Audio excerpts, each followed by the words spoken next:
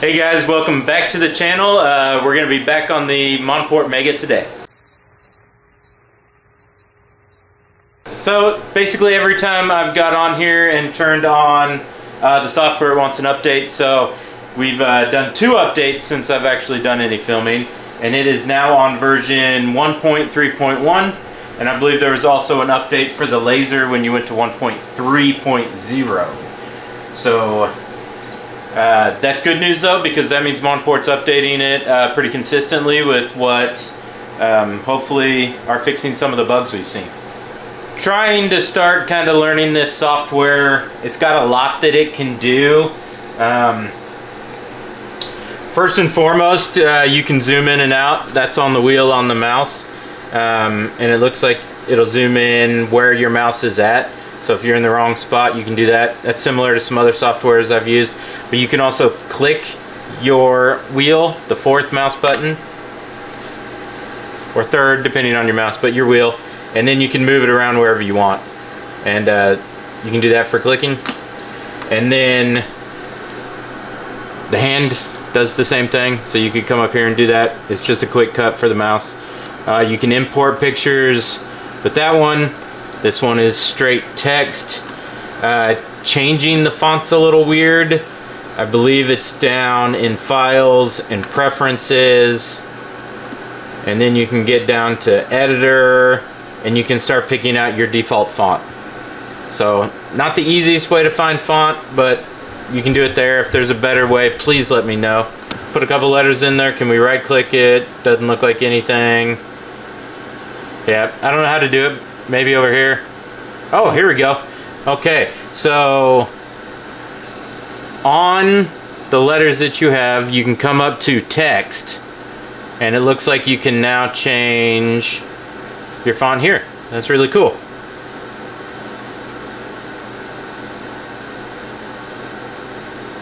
Sweet.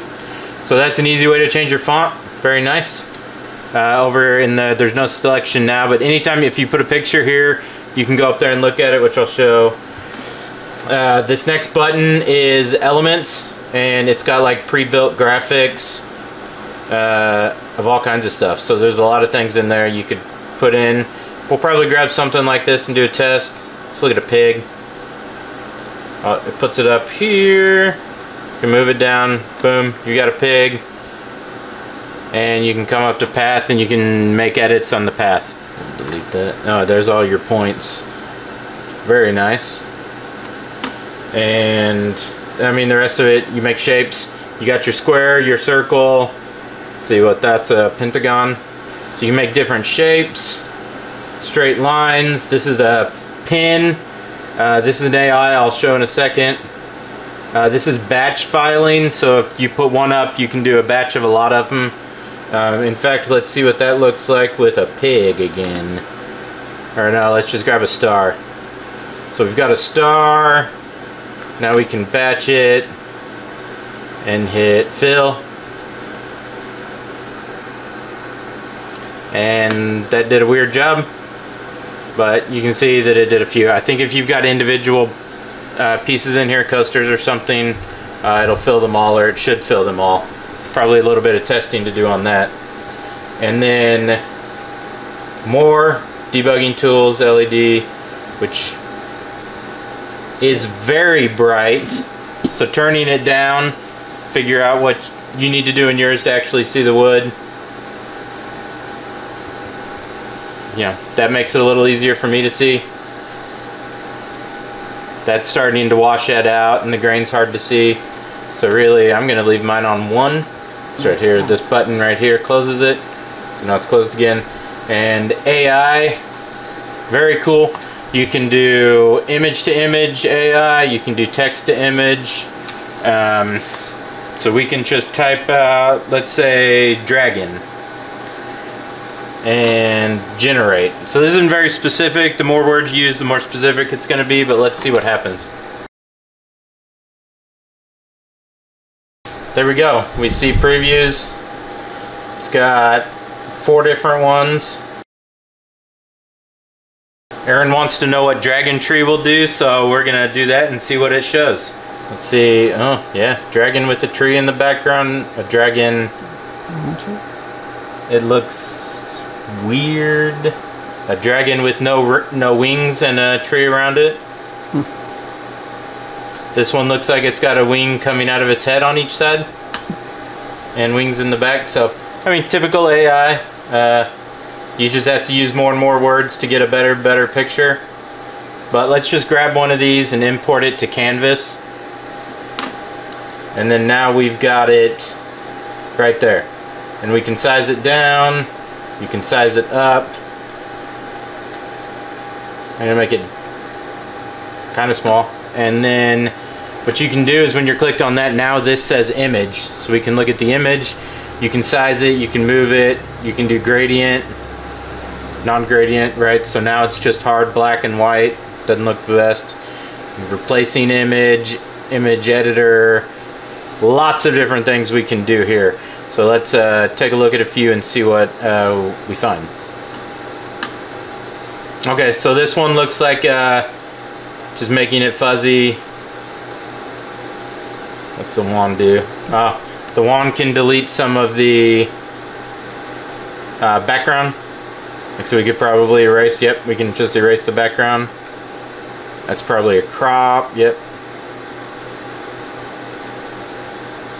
You can crop and keep or crop and delete. Okay, so that one's cool. I'm gonna cancel that. We don't want any of that. Let's see. Okay, so here's different algorithms, and we can look. This is gonna be dithering it. So this would be like doing any of the image processing within Lightburn. So we're gonna have to play with these and see which one ends up looking the best. I don't see any options on changing DPI yet. So that might be built in, that it's just auto doing that. It looks like all we'd have to do is 8 times of the same picture to figure out which one looks the best. And then I would probably stick with that one. I think Jarvis tends to look pretty good. Stucco has looked good. I did a lot of my video editing outside and brought it in and just did pass through. So they may be something we've got to figure out as well. I'm gonna grab Stucco. Stucky, sorry, and I'm gonna grab that one for now, and we'll see what that looks like. Let's see, model parameter, nothing in there that gives us anything. Let's see, what's replace image? Nope, don't want to do that. So those are those big main ones. You could do a trace if it was an image you're bringing in. So it looks like full editing that you can do. You could invert. Okay, so I'm gonna stick with that. So it's going to, instead of burning the background, we're gonna try to just burn the dragon and see how that looks. Let's see, what's array do? Nah, just changing image sizing. Outline's gonna do exactly what it says in outline. That actually looks like some pretty good settings. So we'll go back to layers. And then here, so we need the thickness. And this was built in after we did our processing. So the laser's actually moving over and measuring it.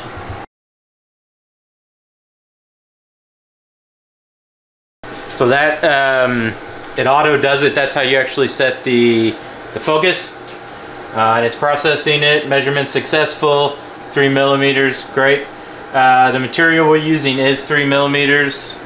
Power, what I'm gonna do is I'm gonna set it fairly low for now. Let's just do 20. And because we're just wanting to do just a color on it, we don't actually want to burn down in, we just want to do the top layer, so we don't want to do a deep burn. I'm gonna set it as fast as I can, which is 600 millimeters a second for now. It's just up in the top left, and we're gonna hit go. Select your image before you hit go. I didn't have it selected, so what it ends up doing is saying I can't do anything, right? So there's nothing there. Selecting my image changes this to image, and then we hit go.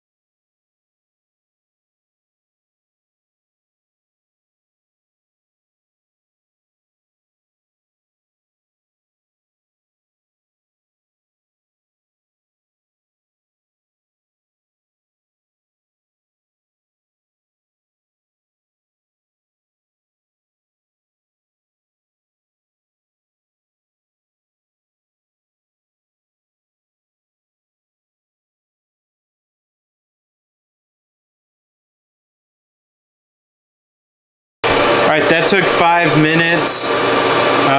It's definitely burning right.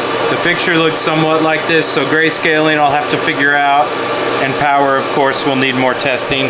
I'm going to put it back in here, though. Man, those fans are crazy. I had to set up an exhaust specifically for it because the fans pump so hard and so fast that like the garage was full of smoke. It's going to take a lot more practice probably to get a really good picture and really good grayscaling on that.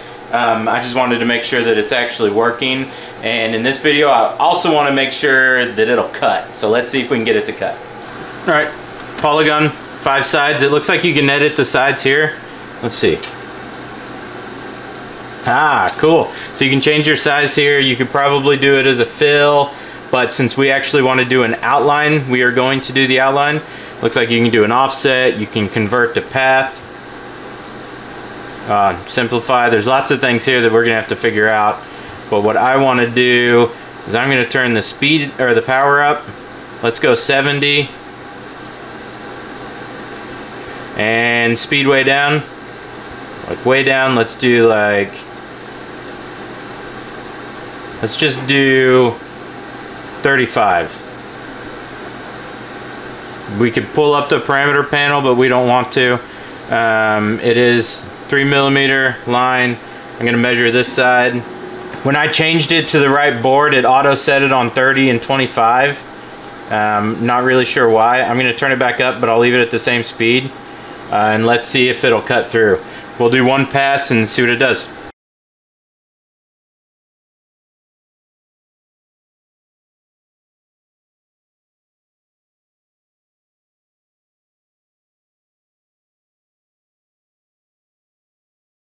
Alright, waited for the fans to stop. It does have an automatic set timeout. I'm not sure if it cut through. It went really fast. It's pretty close because it's popping. I feel it moving. Let's see. Yeah, wow. Wow. And that is... Oh, so it looks like there was a little piece there and a little piece there that didn't fully cut through. That's really good. That was one pass, 25mm a second, and it's 70% power, and it cut through. This is a 3mm board that came with it for the testing, and that's better than any other laser we've had as far as cutting through with extreme ease. So that's really good. It did leave some scorch marks on it, so I mean you might even be able to turn it down and just do a couple other passes. It was also under a minute from full hitting go, which means it does all the homing, adjusts for the autofocus, and then moves back over, cut it out, minute. And it looks great. Edges look really good. Like I said, just one little spot there and one of the corners wasn't perfect. Other than that, it cut great. Alright, now that we've kind of got past the problems with the machine as far as getting it hooked up consistently on that, getting it there. I did have a major problem with the computer. I was using this for the Wi-Fi on it, and I ended up doing some speed tests, and it was really bad. So I went ahead and I ran an Ethernet cable from inside all the way up to this computer, and that helped with a lot of the disconnects that I was having after we did get this on Wi-Fi, because it was still disconnecting from the computer, and that was the computer's fault. So fixing that, they've been staying much more consistent after these last couple updates, and the machine's not just randomly dropping connection, or it seemed like the machine, but it's the computer dropping connection. Now that it's up and running and not dropping, it's actually really nice to work with. It's still going to take a bunch to learn this particular software. If I could use it with Lightburn, I'd probably use it with Lightburn, but the camera doesn't work and I don't know how to focus in it. I have passed that comment on to Monport. We'll see what they do. So it's kind of reminding me of what I've read about Glowforges, where you have to be on Wi-Fi, you have to use their software. The good thing is you can import SVGs, so you could build your cutouts and everything in a different program and import it in. A lot of people do that, so there are ways around it to make this software work. definitely going to have to dial in the grayscaling and figuring out exactly how and what looks best for pictures. That cut was super smooth. Excited about that. First try, guessing settings, and it looks that good.